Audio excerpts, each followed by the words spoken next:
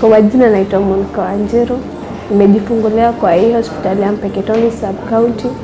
Community health volunteers walikuja mtaani, wakuja wakatuelimisha tukuje tujifungulie hospitalini ili tusiwe na matatizo mingi. Nafurahia juu iko na first aid zake ni za haraka, inatusaidia kabisa.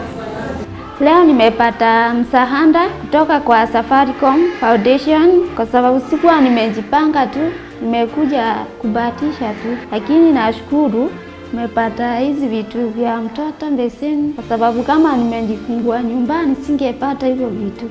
Nikitoka hapo manake niko na wenzangu pia kule nyumbani wajawazito, niwaelezee umuhimu wa kujifungua hospitali. Partnership with the Safaricom Foundation has been significant for us. It has been a long walk. Lamu County has been counting as one of the 6 counties that have had high burden of maternal deaths, also a significant number of perinatal deaths. And we have had a work with Safaricom Foundation, begin with the construction of maternal shelter at We2 Health Center that was supposed to address the long waiting period that the mothers would have before accessing a health facility.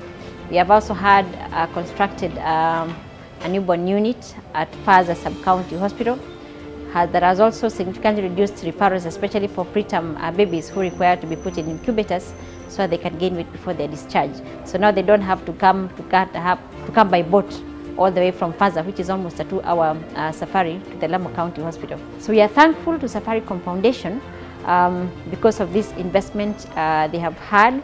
We really hope that this will make a big difference to the lives of mothers and babies, save more mothers and also save our children.